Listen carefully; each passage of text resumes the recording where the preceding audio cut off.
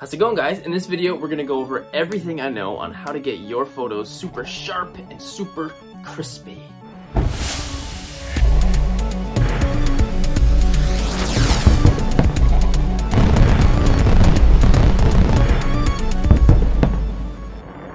So everyone's trying to get their photos, their photography to be super sharp and super crispy. Same here, me too. But unfortunately, it's not quite so simple as just flicking a switch to go onto crispy mode to make your photos super crispy, unfortunately.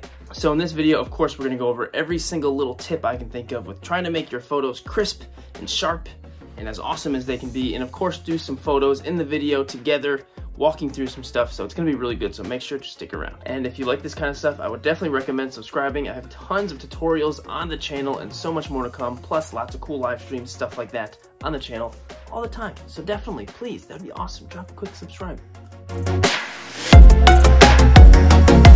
So the first thing I think of when I'm thinking of like a super crispy photo is my aperture or my f-stop. If you're ever shooting with a very low f-stop or a very low aperture, something like an f1.8, that's my favorite. If you can get that low, so your main subject of the photo will be very in focus, and then everything else, the rest of the photo will be very blurry and out of focus, which really gives that very sharp and crisp look to the subject of your photo. Really lowering the f-stop on your camera can really give that look that one might consider to be extra crispy. My favorite thing to do. I'm always shooting at a really low f-stop.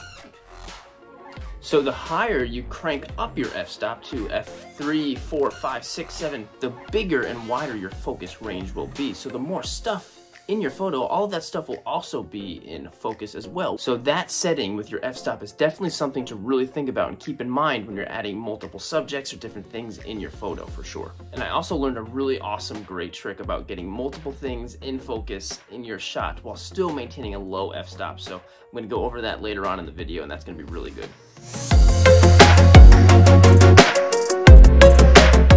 So for this part, I'm gonna get real deep into my weird thought process right now. So in my experience, the harder your camera has to work, the less crispy your photo will be. So this is what I mean by that.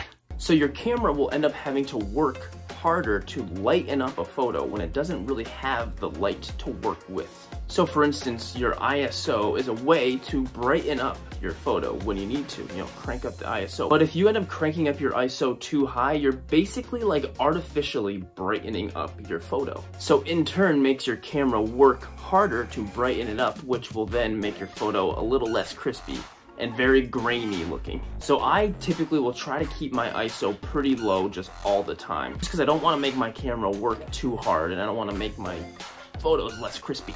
And I have an entire tutorial on camera settings and everything I know about camera settings for toy photography too. I'll have that linked in the video description here as well. So if you're trying to keep your photo nice and crispy, but you want to brighten it up a little bit, instead of just cranking up your ISO, maybe slow your shutter speed down a little bit. If you slow your shutter speed down a little bit, you're giving your camera a little bit more time, physically giving it more time to take in more light to brighten up your photo. So it's not working too hard when you're giving it more time. Or you could just bring in outside light. If you have some more lights, bring that in. Some of the crispiest shots that I like of mine that I've taken have been in outside when there's lots of light and my camera doesn't have to work that hard because it's already got all that light available to it to shoot with. So be good to your camera. Love your camera. The harder you make it work, the less crispy your shots are gonna be. Just give it some light to work with or give it some extra time to work with. And of course, if you're trying to shoot action too and you need that fast shutter speed or whatever, just make sure you go outside and you got enough light out there for your camera to work with so you can turn your shutter speed nice and fast and still have enough light. And even if you're dealing with fireworks and you don't want too much light, then you can just find the perfect time with an overcast day. It's always about choosing the right time with the right amount of light. Always be thinking about what kind of light you have available to you. Which does bring me to my next subject on crispy photos, which is lighting. So lighting, of course, is a very important aspect of any toy photo or any photo at all. Lighting is like key. Lighting. But if you're trying to make your photo very crisp and sharp, some creative lighting can really make your subject pop, which will really make it feel and look clean and crisp. So creative lighting is very important as well. So if you look over here, I have my patrol trooper over here in this little diorama, which is amazing, made by Insightful Imagery, of course. I've kind of got some really boring lighting on him. He's just kind of there in the diorama, nothing special, but if I put the light on him, great, I can see him, my camera has light, but it's not super necessarily crispy because the lighting's pretty boring. I'm not doing anything very special with it. So really the best thing to do is to take photos from different angles. Move your lighting around here until you find a spot that looks cool and creative and dramatic and dynamic, because the more dynamic your lighting will look, the more crisp and clean your photo will look as well. So that lighting is really key. So if I move these little lume cubes around like this, just the lighting in more creative spots and different places, you know, that's all you got to do. And of course, I have an entire tutorial on lighting as well, which will be linked in the description too. Don't you worry, a lot more details on lighting and all sorts of lighting for toy photography in that video. And of course, if you want one of these awesome lume cubes that I use in all of my videos, head to the description below. I have a 10% off coupon for these amazing, amazing things to step up your toy photos for sure. Okay, so the next thing I want to talk about is focus, like autofocus, manual focus, what types of settings your camera has for focus. And that can be a really big deal because everyone knows the awful feeling you get where you go out and take a photo and you think it looks great, and then you come inside to edit and the focus is on the wrong thing, like his face is out of focus or blurry, which is the worst thing ever. So there's some great ways to avoid that to make sure. So let's get into my setup really quick. So I got my camera all set up, cool. I got my little patrol trooper guy right here chilling in the bushes here. Got some creative lighting behind him. It looks kind of cool to make, you know, crispy popping stuff going on. And that's pretty much it for my setup. So every camera for the most part should have different types of focus types and settings that it has. So on mine, I have a few different ones. So if I go to my focus setting here, I have center, zone, wide, flexible shot, and then there's 3 different ones: flexible shot, small, medium, large. I like going on small. Then there's expandable spot, which is great. Flexible spot. Now a lot of these are really great for like shooting moving objects and people and stuff like that, but for toys I like to do this one, which is flexible shot small. And so what it does is it has a little square. If I touch, and it'll focus wherever the square is. So if I tap the square over behind, it'll focus behind him. But if I tap the square right on his face, boom, now I'm focusing right on him to make sure he's very crispy. And I got my f1.8 going on right here too to help with that. So here's the thing, every time you're using autofocus and you go to take a photo, it's gonna focus every time you hear that noise. You know, so every time you do that, you bump your camera or something, you could accidentally be focusing on the wrong thing. What if I'm focusing on the arm or something and then his face goes out of focus, or back on the leaves again? You know, that's really tough. So this is what I like to do. I'll find my spot that I like, especially if I'm taking multiple photos. Find the spot right on his face, boom, I got it. I'll head over here and turn off autofocus. Turned off autofocus, and now I don't have to focus every time I go to shoot. It just does it automatically. See, no focusing, no blink, blink, blink. And to stay even more safe, I will use a remote. There's lots of different cheap remotes for different cameras. I'll use a remote too, so I don't have to touch the camera.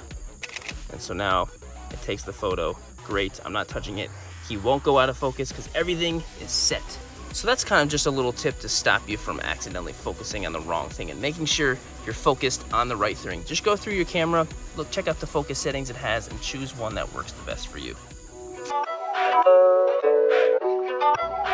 Okay, so this next thing I want to talk about, it's a really cool trick that I kind of discovered recently, and I like to call it the focus line. Focus line.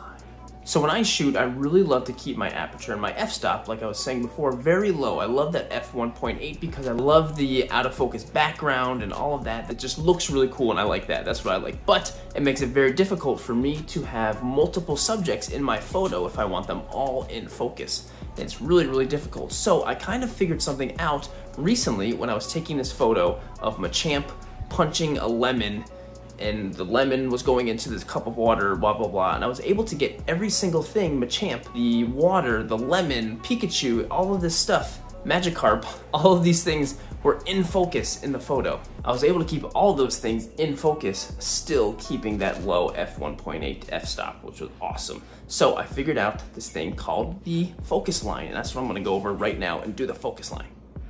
Okay, so I've got my patrol trooper right here with his camera. He's taking a picture of something, and I got some cool lighting, whatever, here on my counter. And so on my camera over here, I have the focus right there on his head, right there. So if I want to add other things in this photo and have them be in focus, they have to be on the same focus line as his head. So let's go over here and let's imagine that his head right here, there's this invisible glass wall line going right from his head, going down this way and over here and this way and everything that falls on that line will be in focus. It can't be a little over here, that'll be out of focus. Can't be a little over here, out of focus. But as long as it's on this line, going this way or this way, this way, this way, it'll all be in focus. So if I want to add another subject to the photo and make sure that it's in focus, I need to follow that glass wall, the focus line. So if I'm going to add Grogu, I got to make sure he's right underneath, or right lined up, with the line, just like that. And if I look in camera, he probably looks pretty in focus. He looks very in focus, so that's looking real nice, and he looks like he's taking a picture of him. Yay, okay. So, great. If I want to add anything else, I got to make sure I'm following that line, which is right here or so. So my little patrol trooper, he's going to take a picture of Grogu too. They're all taking pictures of him. Let's go see if they're all in focus over here. Pretty good. I think I can move the patrol trooper a little bit, scooch him a little bit this way. I think everybody's in focus here. I started my focus here. I started the line on his head, just like that. And so, as long as everything's following that line exactly where it is.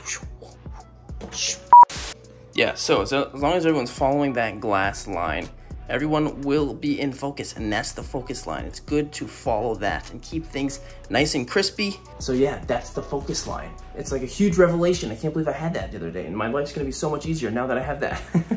So that's just about all of the tips and stuff that I have about making the crispiest and sharpest photos possible. If you guys have any other great tips, please leave them in the comments below. I'd love to see, help us all out. I'd love to see what other things you guys have as well. And thank you so much for watching. If you enjoyed, please don't forget to like and subscribe. That would be awesome. Thank you so much.